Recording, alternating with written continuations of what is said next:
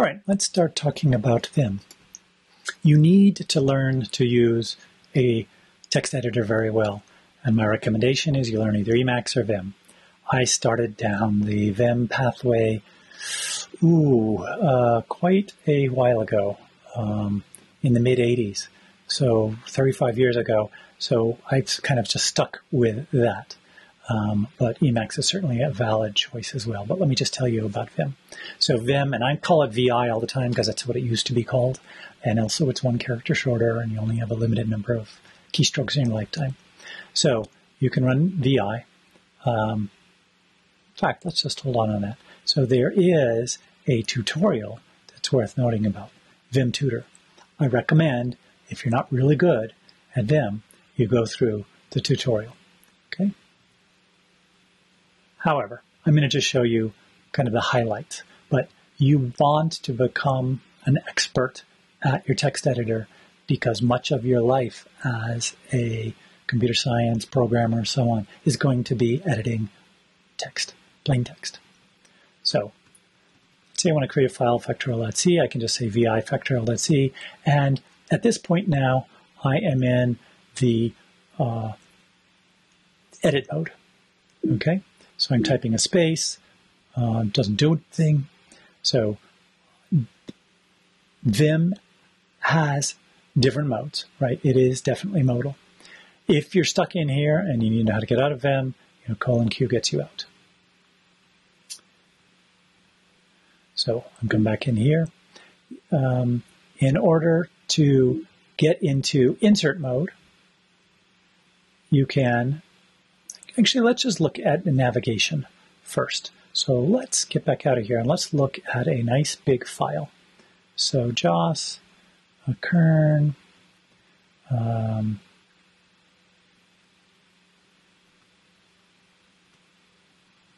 console.c. Okay, so here I am. Let's first talk about navigation when we're in edit mode. Okay, the keys that you want, you can use arrow keys, but you don't want to use the arrow keys. And the reason you don't use arrow keys is they're different from keyboard to keyboard. Plus, you have to move your hand around to get to them. So you want to use the navigation keys. And the navigation keys are H, J, K, and L. So H moves left, L moves right, which kind of makes sense. That's the leftmost and rightmost of that pair. And then J moves down and key moves up. So you could just put your 4 fingers on that and do that. So that's one way to navigate around. Okay.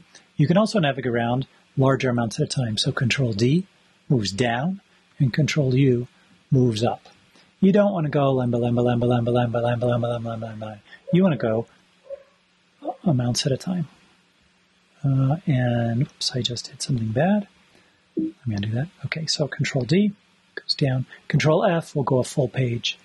And Control P, no, I don't remember what else goes up. I usually use Control D and Control U.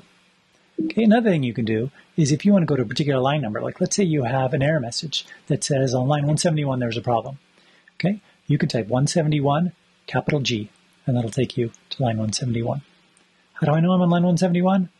I could do a :F, and it tells you, sorry, I know I'm on line 171 because it tells me right here. That's how I know I'm on line 171. So 1G will take you to the beginning of the file, and capital G by itself will take you to the end of the file. All right. If you're in a particular screen, H will take you to the top, L will take you to the bottom, and M will take you to the middle. And that's also handy. So you want to be using these navigation keys to move around. You don't really want to be moving one character at a time normally. Other things you can do, W moves you a word at a time. B moves you back. Capital W moves you a slightly different definition of word. I rarely use that. Okay. And then you can also move. So let's say I'm here and I want to go to the R character. I can do F, R, and that'll take me to the next R. Okay. Why would that be useful? Well, because let's say you're trying to go to somewhere in the line and you can kind of see what's there. Like for instance, F equals. Takes me to my equals character. If I do a semicolon, it repeats the search. Okay, if I do a comma, it repeats the search the other way. If I go to FW, or F0, takes me to 0. Now, why is that useful? Well, because maybe I'm going to change this while statement. Okay, so all these navigation options are useful as you are moving places. They're also useful for deletion. So let me give you an example. Let's say I'm here and I'm going to delete one character. I can say DL because I moved to the right. I D and I do one to the right. I'm going to undo that by typing a U. Or I can, let's say, delete 3 characters. So I can say D3L. Sorry, D3L, which will undo. Okay. Or here, I could, let's say, be inside here, and I could say DF0. And again, I'm going to undo that. So for deleting and things like that, it's very handy to be able to have this kind of a target for your navigation, so you can easily identify what it is you are, let's say, deleting. You can also use this for replacement mode. So C is a replacement mode. So I can say CF0 and now type, I don't know, let's say while 1. So the C actually takes you into insertion mode, which we haven't talked about yet. We'll get to some more of that in a moment. More deleting you can do. DD deletes a line. So that's the way you want to delete multiple lines. If I want to delete 3 lines, 3 DD. Okay. You can put a number in front of just about any command and it will do it that many times. Okay. So 3 find equals takes me to the third equals, for example. So if I want to delete some code and move it somewhere else, let's say I want to do this whole body. I can do 5DD and then move down here, and that is deleted it, and it's also moved it into the buffer, which is like the clipboard. And so now I can move somewhere, let's say to the end, and now I can do a capital P and paste it. Or, sorry, a lowercase p and paste it. So that'll paste it after the current line. Or a capital P, paste it above the current line. All right. So let me undo that.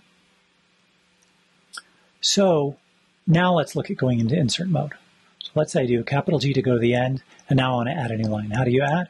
I would do an O to add a new line after the current line. So just like P pastes the contents of the buffer after the current line, and capital P pastes before, O opens a new line after the current line, and capital O opens a new line before the current line. So let's say I'm in the middle of this while, and I do an O.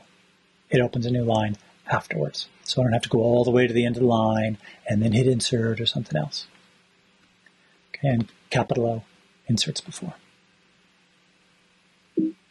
It takes time to learn all these, of course, but what you need to do is force yourself to use, learn a couple of new Vim commands every day and force yourself to learn them. You'll be slower to begin with, but you'll be much quicker afterwards.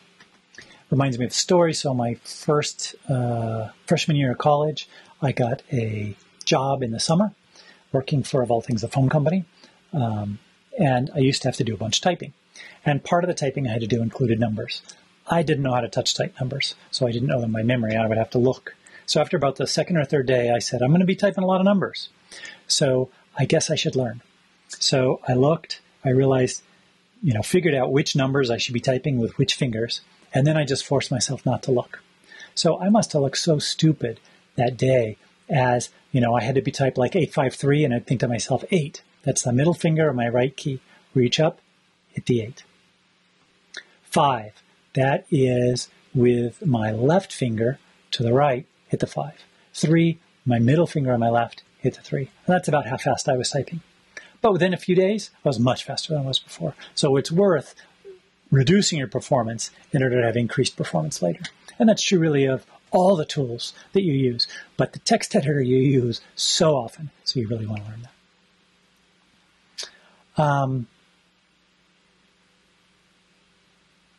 As I said, U is undo. Control R is redo, if that's important. And let's see, so once you're in insert mode, so this is insert mode. Don't use arrows to move around, okay? You're not supposed to use arrows. You're supposed to use H, J, K, and L. And if you use H, J, K, and L, it's going to type H, J, K, and L, okay? Instead, get out of insert mode, That's an important question. So first off, notice it shows you, that you're in insert mode. Okay, so that's worth knowing.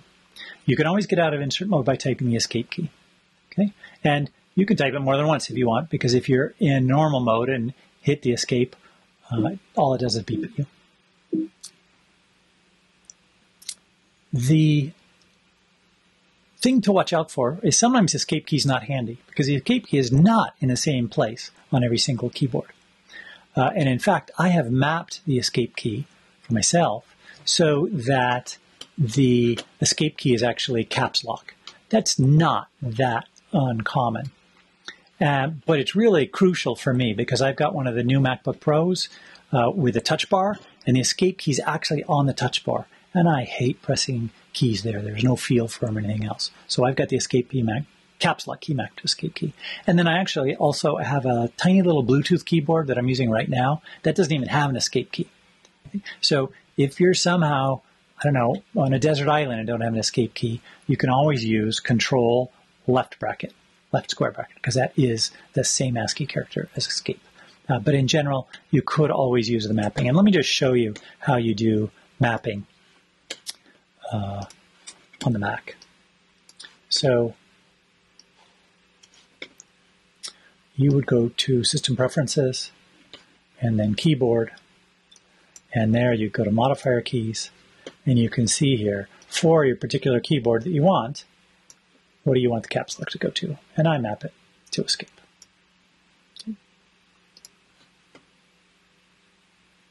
And the nice thing about that is that'll just go with me wherever I go. I can use the escape key in all programs using caps lock instead. Okay, so here we are back to here.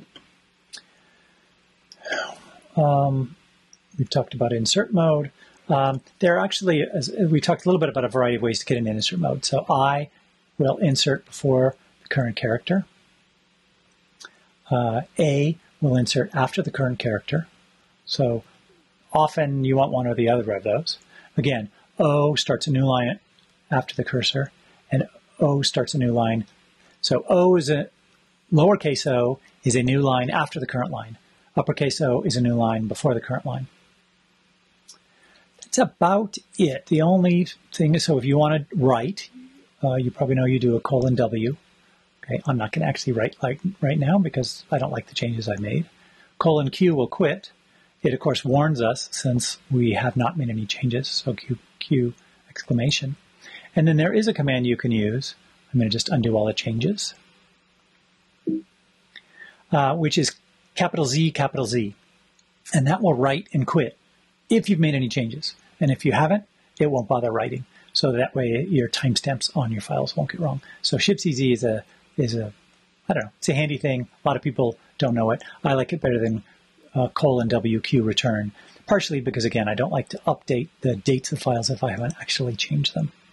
And so that gives me one universal way to exit, assuming there aren't changes I don't want to write. That is Vim. Please learn this well.